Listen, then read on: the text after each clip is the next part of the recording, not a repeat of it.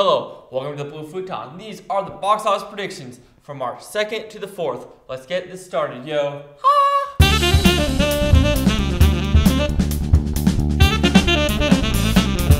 Alright, this week we have two new wide releases. We have Death Wish at over 2,800 and Red Sparrow at over 3,000. But now, here are my top 5 predictions for the 2nd to 4th of March.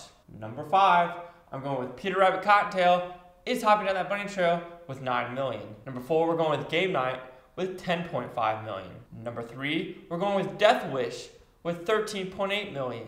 Number 2, we're going with Red Sparrow with 17.8 million. And number 1, of course, Marvel's Black Panther with 65 million. Now, here's a recap of what I think is going to happen this weekend. Number 5, Peter Rabbit Cottontail is hopping down that bunny trail with 9 million. Number 4 will be Game Night with 10.5 million. Number 3 will be Death Wish with 13.8 million. Number 2 will be Red Sparrow with 17.8 million. And number 1, we're going back with Marvel's Black Panther with 65 million. Two things. Who knows when Black Panther is going to drop out of the #1 spot? I'm going to give it 2 more weeks, I'm guessing. And oh yeah, that controversial Death Wish movie.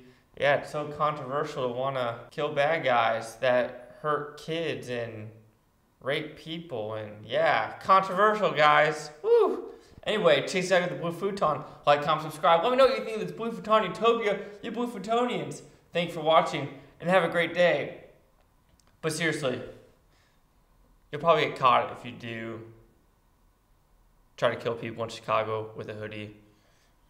Probably want to make it far though. Yeah.